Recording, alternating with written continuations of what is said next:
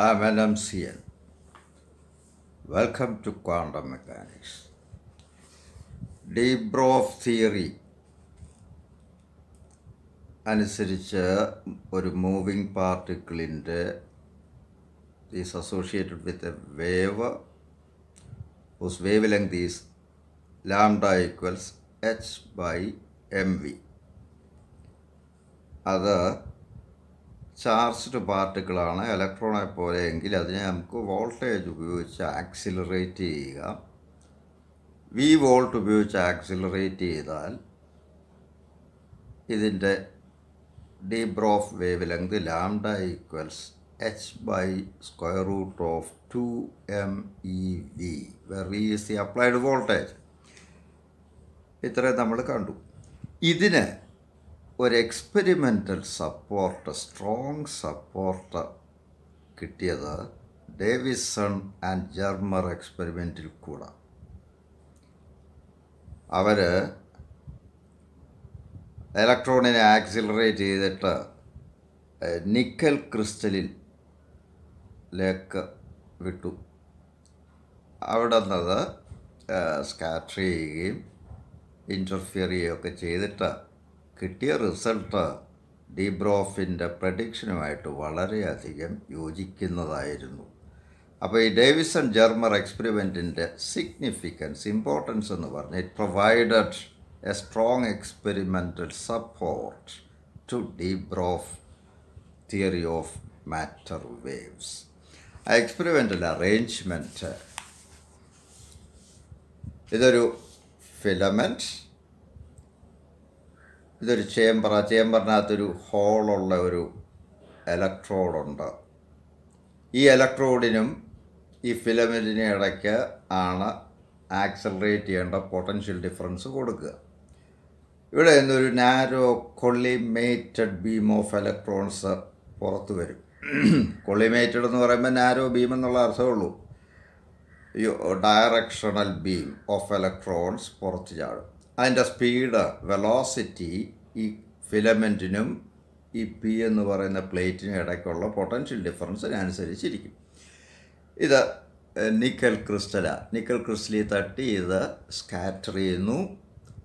പല ആംഗിളിൽ സ്കാറ്റർ ചെയ്യുന്ന ഇലക്ട്രോൺസിനെ പിക്കപ്പ് ചെയ്ത് ഒരു ഗാൽവനോമീറ്ററിൻ്റെ സഹായത്തോടു കൂടി ഇൻറ്റൻസിറ്റി സ്കാറ്റേർഡ് ഇലക്ട്രോണിൻ്റെ മെഷർ ചെയ്യാം. എന്നിട്ട് ആവശ്യമുള്ള പഠനങ്ങളൊക്കെ നടത്താം. അപ്പോൾ the essential basic arrangement is A unit containing a filament and an electrode, positive electrode, between which the accelerating potential is applied. On heating the filament, thermionic electrons are emitted, and these electrons are accelerated and are formed into a collimated beam. This beam strikes the face of a nickel crystal, and the scattered electrons are picked up by a chamber, a unit, from which it provides a current to be measured by a sensitive galvanometer. These are the arrangements. ഇതിൻ്റെ output റിസൾട്ടായിട്ട് graph വരച്ച് പ്രദർശിപ്പിക്കുക. ഇവിടുത്തെ ഗ്രാഫിനൊരു പ്രത്യേകതയുണ്ട്. Polar coordinate സിസ്റ്റത്തിലാണ് ഈ graph വരയ്ക്കുക. Incident direction ഒരു reference ലൈനായിട്ട് എടുക്കുന്നു. അതിൽ നിന്നും സ്കാറ്റർ ചെയ്യുന്ന ആംഗിൾ എത്രയാണോ ആ ആംഗിളിൽ ഒരു റേഡിയൽ ലൈൻ വരയ്ക്കുന്നു. ഈ റേഡിയൽ ലൈനിൽ കൂടിയാണ് ഈ സ്കാറ്റേർഡ് റേസിൻ്റെ ഇൻറ്റൻസിറ്റി പ്ലോട്ട് ചെയ്യുക. ഇതാണ് റേഡിയൽ ലൈൻ, ഇത് ആംഗുലർ പാരാമീറ്റർ. ഈ എക്സ്പെരിമെൻറ്റിൽ നിന്ന് കിട്ടിയ റിസൾട്ട് പല വോൾട്ടേജിൽ ആക്സിലറേറ്റ് ചെയ്ത് ഇവിടെ പല നോൺ വോൾട്ടേജ് അപ്ലൈ ചെയ്തിട്ട് പല ആംഗിളിൽ ഈ റിസീവിങ് യൂണിറ്റ് വെച്ചിട്ട് ഇൻറ്റൻസിറ്റി മെഷർ ചെയ്തു. എന്നിട്ട് ഇതുപോലുള്ള ഗ്രാഫുകൾ വരച്ചു. 54 വോൾട്ട് ഇവിടെ അപ്ലൈ ചെയ്തപ്പോൾ 50 ഡിഗ്രി ആംഗിളിൽ സ്കാറ്റർ ചെയ്ത് വന്ന റേസിൻ്റെ ഇൻറ്റൻസിറ്റി മെഷർ ചെയ്തപ്പോൾ ഇവിടെ ഒരു സ്പോർ ഒരു ബമ്പ് ഒരു മാക്സിമം കണ്ടു. This corresponds to a constructive interference according to wave theory. X-ray ഡിഫ്രാക്ഷനിലൊക്കെ interference നടത്തുന്നുണ്ട്. അവിടെ ക്രിസ്റ്റലാണ് ഇൻ്റർഫിയർ ചെയ്യുന്നത്. ഡിഫ്രാക്ഷൻ എഫക്റ്റ് മൂലം ഡിഫ്രാക്ഷൻ നടത്തിയിട്ട് ഇൻ്റർഫിയറൻസ് നടത്തുന്നു. ഒപ്റ്റിക്സിൽ ഗ്രേറ്റിങ്ങിന് പകരം എക്സ്റേ പോലുള്ള ഷോർട്ട് വേവ് ലെങ്ത് റേഡിയേഷന് സാധാരണ വിസിബിൾ ലൈറ്റ് ഉപയോഗിക്കുന്ന ഗ്രേറ്റിംഗ് ഉപയോഗിക്കാൻ പറ്റില്ല. അവിടെ അറ്റോമിക് സ്പേസ് വളരെ കുറഞ്ഞ ക്രിസ്റ്റൽസാണ് ഉപയോഗിക്കുക. കാരണം ഡിഫ്രാക്ഷൻ നടക്കണമെങ്കിൽ ഒബ്സ്റ്റക്കിൾ അല്ല സ്ലിറ്റിൻ്റെ width that must be of the order of wave length of the radiation. അപ്പോൾ ക്രിസ്റ്റലിൻ്റെ അറ്റോമിക് സ്പേസ് രണ്ട് ആറ്റങ്ങൾ തമ്മിലുള്ള അകലം ഏതാണ്ട് എക്സ്റേയുടെ വേവ് ലെങ്തിൻ്റെ ഓർഡറിൽ വരും. അപ്പോൾ എക്സ്റേസിനെയൊക്കെ ഡിഫ്രാക്റ്റ് ചെയ്യാൻ ക്രിസ്റ്റലാണ് ഉപയോഗിക്കുന്നത്. ഡി ബ്രോഫിൻ്റെ തിയറി അനുസരിച്ച് ഇലക്ട്രോണിൻ്റെ വേവ് ലെങ്ത് ഏതാണ്ട് എക്സ്റേയുടെ ഒക്കെ ആയിട്ട് ടാലി ചെയ്യുന്നുണ്ട്. അതുകൊണ്ട് തന്നെ ഈ ക്രിസ്റ്റൽ ഉപയോഗിച്ച് ഡിഫ്രാക്റ്റ് ചെയ്യിക്കുന്നു.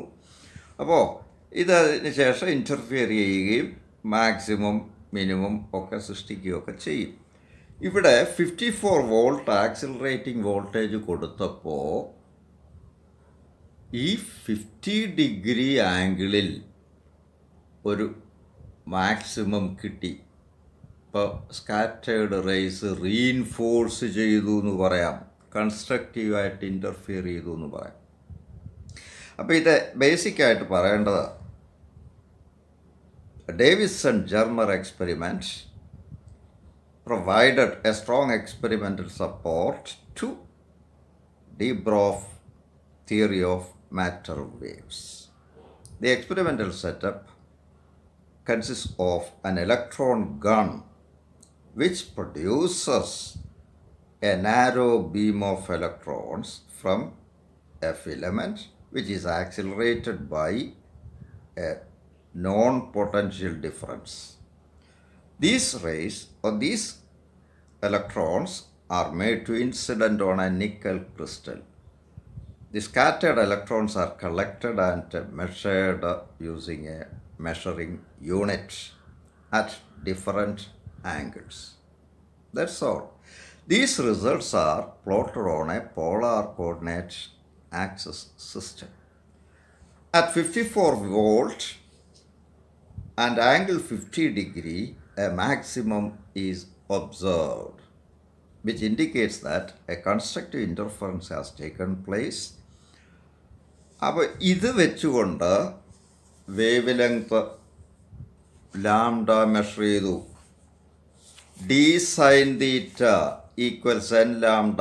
ഇതാണ് എന്തു മാക്സിമത്തിനുള്ള എക്സ്റേ ഡിഫ്രാക്ഷൻ്റെ ഫോർമുല. ഡി എന്ന് പറഞ്ഞാൽ ക്രിസ്റ്റലിലെ ആറ്റോമിക് സ്പേസ് ആറ്റങ്ങൾ തമ്മിലുള്ള അകലമാണ്. Sine phi is this angle of scattering is equal to n is an integer, lambda is wavelength. Now first ഓർഡറിലാണ് ഏറ്റവും കൂടിയ മാക്സിമം കിട്ടുക. അപ്പോൾ take n is 1. X-ray diffraction എക്സ്പെരിമെൻറ്റിൽ കൂടെ എക്സ്റേ സ്കാറ്ററിങ്ങിൽ കൂടെ നമ്മൾ ഈ നിക്കൽ ക്രിസ്റ്റലിൻ്റെ ലാറ്റിസ് സ്പേസ് കണ്ടുപിടിച്ചിട്ടുണ്ട് നേരത്തെ. That is d equals 2.15 angstrom unit. n is 1, phi is 50 degree. ഈ വാല്യൂസ് ഉപയോഗിച്ച് ഈ ഇക്വേഷനിൽ നിന്ന് ലാംഡ കണ്ടുപിടിച്ചപ്പോൾ 1.65 ആങ്സ്ട്രോം യൂണിറ്റ് എന്ന് കിട്ടി ഈ ഇലക്ട്രോണിൻ്റെ ലാംഡ. ഇത് ഡേവിസൺ-ജെർമർ എക്സ്പെരിമെൻറ്റിൽ നിന്ന് കിട്ടിയ വാല്യൂ. ഇതേ റിസൾട്ട് ഡി ബ്രോഫിൻ്റെ ഫോർമുല ഉപയോഗിച്ച് lambda equals h by root of 2 MeV. ഇതിൽ അപ്ലൈ ചെയ്യാം. h 6.6 into 10⁻34 by square root of 2 into mass of electron 9.1 into 10⁻31 into V. E 1.6 into 10 raised to minus 19 into potential 54 volt. ഇത് ഏതാണ്ട് 1.67 ആങ്സം unit കിട്ടി. ഇത് D ബ്രോഫിൻ്റെ റിസൾട്ടാണ്.